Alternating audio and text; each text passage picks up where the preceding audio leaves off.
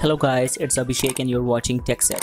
You can also watch my other videos from my playlist to gain more knowledge because in my channel you will get all you need in tech.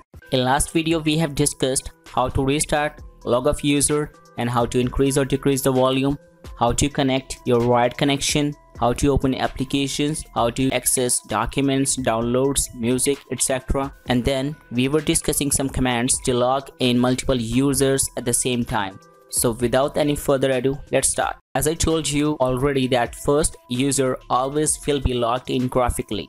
And to log in other users, we use terminals. And I have shown you the commands, how to use the terminals by pressing these commands. Before moving ahead, let's discuss what is terminal. Isn't it sound like Terminator? But don't be afraid. Let me tell you what is terminal. Terminal is known as command prompt in Windows. And in Linux it is known as terminal, and to access these terminals we use these three combinations, and that is Ctrl Alt F2 to Ctrl Alt F7. Now we are back to our Linux and you can see we are logged in with root user, and here we are about to log in second user by terminal, and to open terminal press Ctrl Alt F2. You have the screen. Localhost is a by default computer name in Linux. Now type the username. Suppose I want to log in with root user, then type root, press enter, type the root password, again press enter. Now you can see we are logged in by root user on which we have date and time. Now press Ctrl Alt F3 to log in with another user. Type the username. This time I'm gonna use test user. Now type the password, press enter, and boom, we are logged in with test user. And it is not so that you have to use terminals sequentially.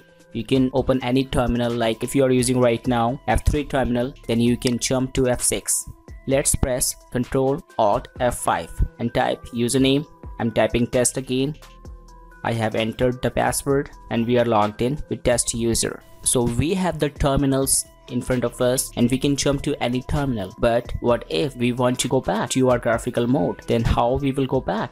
In this scenario, you just need to press Alt F1, or you can press Ctrl Alt F1 to go back into the graphical mode. We are back in the graphical mode. From here, we can operate our Linux graphically, but in terminal, we can only operate our Linux by commands. Let's discuss about syntax in terminal, which is very important. Now you will think, what is syntax and how to open it? Let me show you how. So I have opened a terminal, and in the terminal, when you log in with any user, then whatever you get, that is called syntax. As you can see here on the screen, let me show you the meaning of syntax. Whenever you log in with root user, then you get different syntax, and if you log in with normal user, then you get different syntax. Let's understand the meaning of syntax. So in root terminal, we have root at localhost ~key, then hash symbol. Root is the username, localhost is our PC name, and hash symbol shows that we are logged in by super user. As I told you in my previous videos that in Linux, root user is the administrator user, that is also known as super user. ~key shows current working directory of any user. Same way, if I jump to test user terminal, then you will see different syntax. Here test is our username, localhost is our PC name,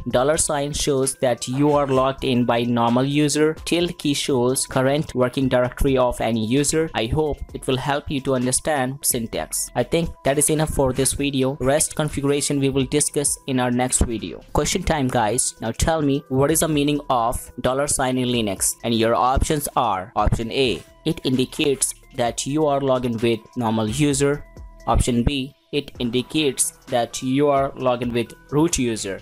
And option C, none of them. You can type your answers in next 10 seconds below the comment section. So that's all from my side. If you like my videos, then hit like, make comments, share my videos on WhatsApp and Facebook so that we can spread the knowledge. And don't forget to subscribe my channel and hit the bell icon for latest updates. Thank you.